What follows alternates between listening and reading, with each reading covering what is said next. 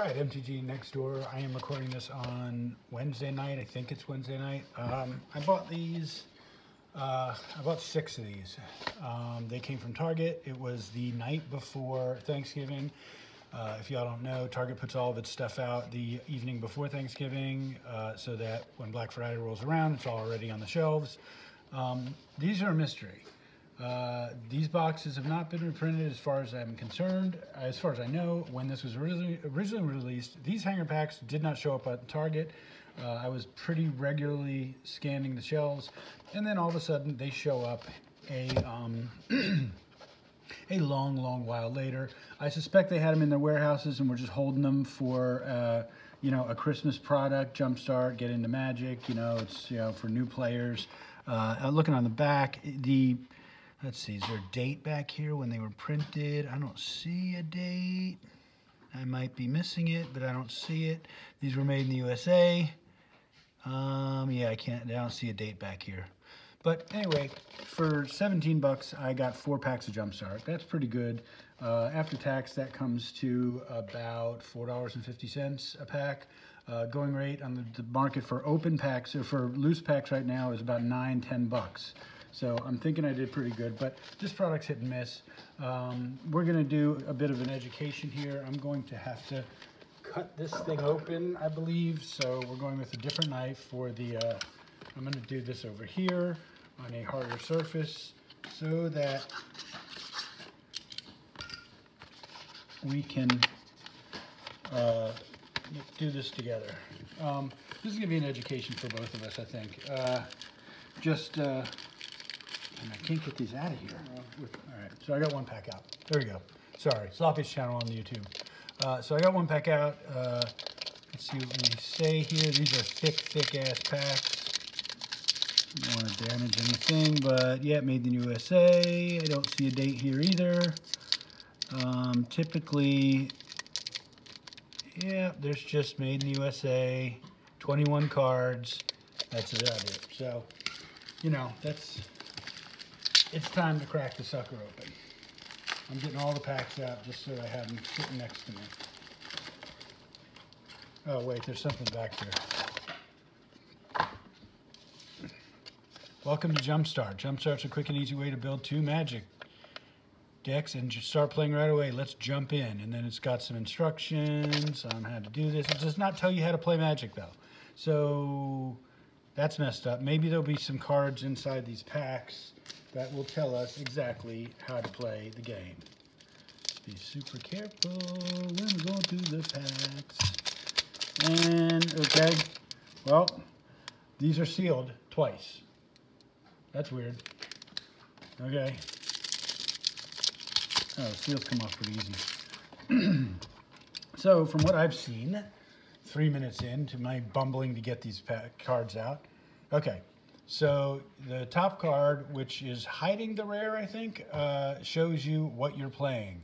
So you see the number in the corner? No, the corner says Rogues 32. There are a lot of variants on these. I think there's 4 different Rogues decks, and there's, yeah, I think there's somewhere in the neighborhood of 40-something variants on these.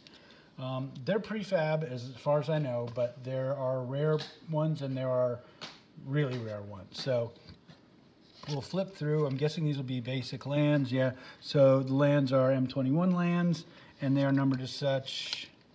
Let's see what we got here. M21, M21, M21. This is all junk. Oh, here we go. So here's your 1 land that is numbered in the corner. There are 78 new cards, I think, in this set. Anything above 78 that has the Jumpstart symbol on it is a reprint. So we'll keep these in piles, I guess, I'm going to try to keep them together. I don't know if we'll ever do anything with these guys, but I think each one comes with 1 specific Jumpstart new land, and yeah. So here we go. Here these are the Jumpstart common weird lands. Thriving Moor. It enters the battlefield tapped. As Thriving Moor enters the battlefield, choose a color and other than black, and then tap it to have it be 1 in that color. So they're tap duels, but they're tap duels with a little bit of a bonus to them. So in 3-4 color decks, that's not too bad. I am only going to read the Jumpstart cards that are new. and the rares, and we'll do it that way. So this is Nocturnal Feeder. This is a Jumpstart card. It is a common, 2 and a black for a 2/1. Vampire Rogue, flying. When Nocturnal Feeder dies, each opponent loses 2 life, and you gain 2 life. That is badass for aristocrats. I mean, that's in aristocrats, that's a freaking rare. So I like that already. What else are we getting here? Another Jumpstart, but there's a reprint, Nightshade Stinger. So I guess I could read these two. It would take us forever. These are 20 card packs. Whatever. It's a Nightshade Stinger. It's a 1/1 for 1 flying, can't block. Last Gasp, it's another reprint. See, look in the corner there. It's got the number, but not out of anything. These are the reprint cards. So instant, target creature is -3/-3 until end of turn. Another reprint, Lawless Broker, 2 and a black for a rogue, 3/2. When it dies, put a 1/1 counter on creature control.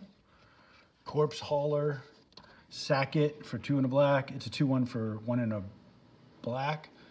Sack it and return another card from your graveyard to your hand. Mask Blackguard, I don't have to read that. That's M21. So yeah, we do get those cards in here. Those M21 reprints. Another M21. This is Alchemist Gift. We opened up enough M21 on this channel for me not to have to do that. I'm going to move the camera forward a little bit so her boobs are right in the middle of the screen. So Stab Wound. There's an Jumpstart Uncommon reprint. Rogue's Gloves. That's 2 for an equipment. Whenever it deals damage to a player, you may draw a card. So equip 2. Una's Blackguard, very, very highly played back in the day reprint. So it's a 1/1 for 1 and a black, flying, and each other rogue enters the battlefield with a 1/1 counter on it. And whenever a creature you control with a 1/1 counter on it deals combat damage to a player, that player discards a card. And another uncommon reprint. So this is Corpse Traders. So it's a 3 and a black for a 3/3, 2 and a black for sacrifice a creature. Target opponent reveals their hand. You choose a card from it. That player discards a card. And we're down to our rare, or I think there's 1 rare per pack. So let's see what we got here. It is a rare and is a reprint. What do we get? It's a 1/1 something. Thieves Guild Enforcer. So wah. I'll read it though, since it's the rare. 1 for a 1/1 human rogue, flash. Whenever Thieves Guild Enforcer or another rogue enters the battlefield under your control, each opponent mills 2 cards. As long as an opponent has 8 or more cards in their graveyard, Thieves Guild Enforcer gets 2/1 and Death Touch. So, yeah, they're trying to mill, I guess, in this very limited format. But, you know, when you're dealing with, 20 cards. So, there you go. Rogues. Can't see that. Let's put it over here. Get the knife out of the way. All right, where did I put all this junk? Pack number 2, We're getting through to you. And we got the second layer of protection. What do we get? Feathered Friends. So, bird deck. Looks like we're not really starting off to a great start here, but whatever. M21. I mean, I bought into these knowing that it was a total shit show. It was a crapshoot. Maybe I'll get a Tiny Bones. Maybe I'll get the Allosaurus, elf thing. Who knows? So here's the land for Jumpstart. It has got a bird on it. So there you go. It's got a bird on it. I wouldn't be shocked if someone was collecting these lands. I don't think they're making them in foil, so I would imagine that just somebody wants to play a bird deck and put nothing but these bird lands in it. So M21 Celestial Enforcer. Here's your Thriving Path. So it is your white Thriving Path. I wouldn't mind having 1 in every color. Moment of Heroism is a reprint. So 1 in a white for a instant. And target creature gets 2/2 and lifelink until end of turn. There's another reprint, Healer's Hawk. So flying lifelink, 1/1. Reprint a Aerial Assault, 2 and a 1, 2 and a white, for sorcery, discard, destroy target tapped creature. You gain life for each creature you control with flying. Y'all might be, if you're not Doc or Mr. Pink, you might be asking, why the hell is he opening Jumpstart? Well, I asked. I have another box of Commander Legends, and it was unanimous? However you say that word. They both said open some Jumpstart, because I think we're all tired of looking at Commander Legends. M21 Gale Swooper, M21 Warded Battlements, M21 Concordia Pegasus.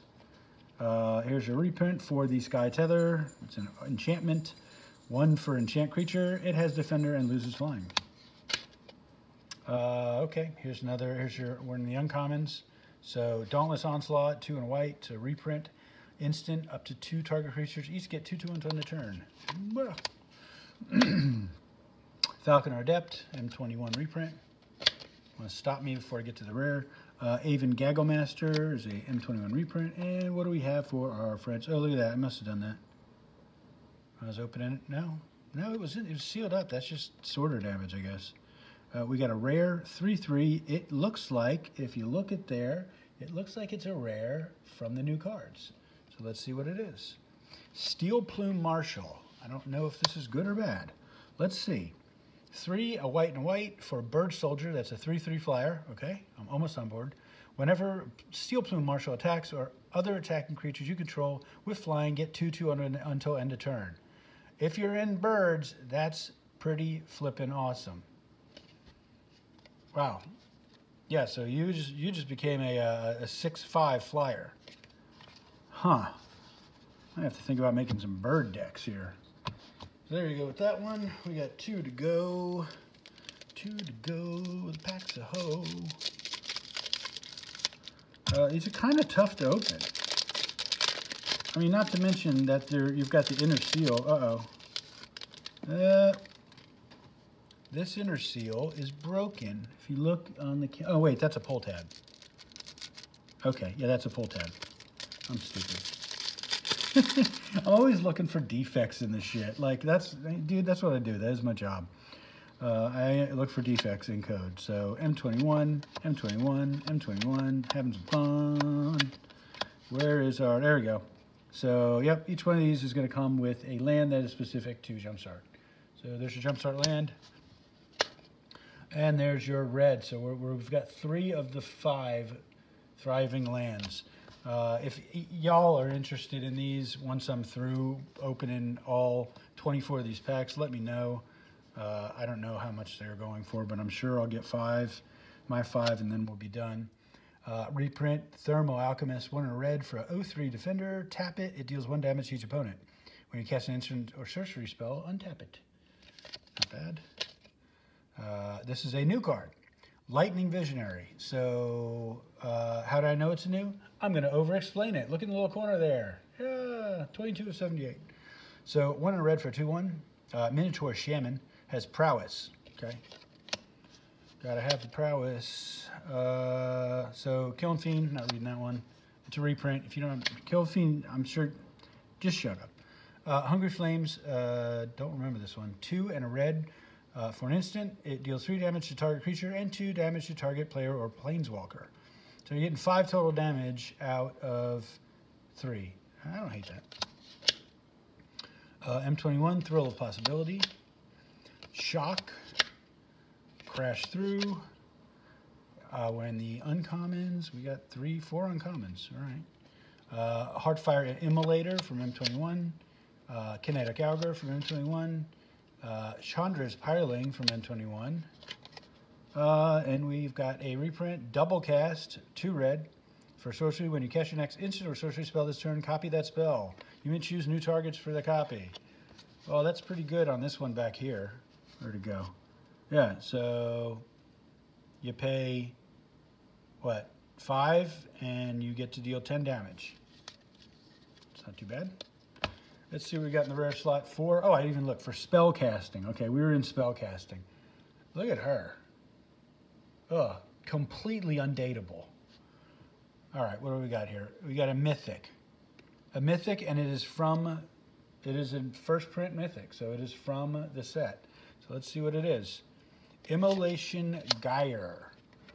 4, a red and a red, for gear, however you say that stupid word. 4 red sorcery, Immolating Gear.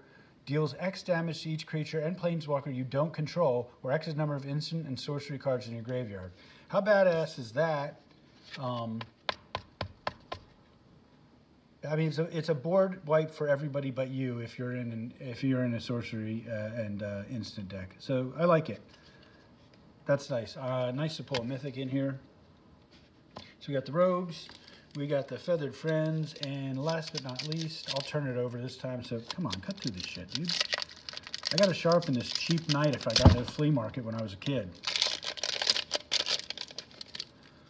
Breaking through the seals, yeah.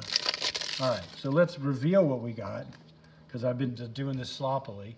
Teferi. Okay, so does that mean there's a Teferi Planeswalker in here? I don't know. I doubt it. But it's the only one to call out a specific card in all 4 of these. So these have been subtypes, and this is a dude. So let's see. I'm excited. We might get a Teferi. I think. Anyway. M21, M21, M21. Sorry, mid-video, I hit the 10-minute mark there, and my monitor is on sleep. Oh, here's nice little cotton candy Mickey Mouse artwork there on the M21, and that took the place. That took the place of the special land? Are you shitting me? Oh, okay. Now I'm really mad. I should just tear this up on film, but it might be worth something. Not worth anything. M21 Teferi's Protege. Oh, there it is. Okay, didn't take the place of it. Got it. Okay. We've got a reprint, Sage's Rose Savant. 1 in a blue for a 2/1 Veldalkin Wizard, and it enters the battlefield you can scry 2. Another reprint, Prescience Chimera. 3 blue for a 3/4 flyer. When you cast an instant or sorcery spell, scry 1. Reprint, Leave in Dust. This looks like Kaladesh. I hated Kaladesh, so I'm not reading it. M21 Valdalian Alchemist. Opt. What? You got reprinted in this set? 2 Opt? Poor Opt. Teferi's Tutliage. Talrand's Invocation. This is a reprint from not too long ago. Create 2 blue Drake creature tokens with flying. Unfortunately, you're starting kids out playing this new set, and you've got cards in it that make tokens. That's not confusing at all. If you've played Magic forever, it is to someone who just opened this sucker up. What the fuck's a token? There's no game instructions in here. All right, exclude. So 2 in a blue for a counter target creature spell and draw a card. There you go, Doc. There you go. Have you got that counter spell in your I have a million counter spell life? We got 3 more before we see the title card again. Tolarian Kraken from M21. Oh, we got 2 rares? Wouldn't it be funny if it was rare and a mythic? Teferi's Ageless Insight, 2 blue enchantment. If you would draw a card except the first one you draw in each of your draw steps, draw 2 cards instead. Wow. Yeah. What's that card? Concordant Sphinx, where whenever anybody draws a card, you draw 2 cards. Consecrated Sphinx. So now, when everybody draws a card, you draw 4 cards? Right. And let's see what our card is. Is it? Oh, it is. It is Teferi. Look, Mythic 3, blue. Teferi Master O' Time. Oh, so look at that. So if you get the pack, I'm guessing, with the Planeswalker featured, guess what? You're probably getting the Planeswalker. Okay. I have not watched many of these box openings. So is this the one that gives you extra turns? Let's find out. 2 blue for 3 loyalty Planeswalker. You may activate loyalty abilities of Teferi, Master of Time, on any player's turn, anytime you could cast an instant. That's not fair. I do remember this one and thinking that's not fair when I read it. So +1, draw a card, discard a card. -3, target creature you don't control phases out. And then -10, take 2 extra turns after this one. So I drop this. 3, do the draw thing. Hopefully I got blockers. I don't really have great blockers in this deck, but hopefully you could defend him. He goes to 4. Next player plays, goes to 5. Next player plays, goes to 6. If you're in a table of 4, and you get this guy out turn 4, next player plays 7. Your play, by the time he's on your turn, he goes to turn 8. If you're alive, the next time it comes back around to Teferi, you -10 him, and he survives, you get to take 3 turns in a row. That seems unfair. Yeah, this is an old time Planeswalker. It makes you feel like Jace, you know, the old Jaces. It's probably pretty good. I'll get the prices on the board. Maybe if I can not slop this up when I edit this tomorrow, I'll put a total on here somewhere to see if we lost or made any money in this pack. Not that I sell them, but anyway, there you go. Jumpstart. And as usual, God damn you, COVID.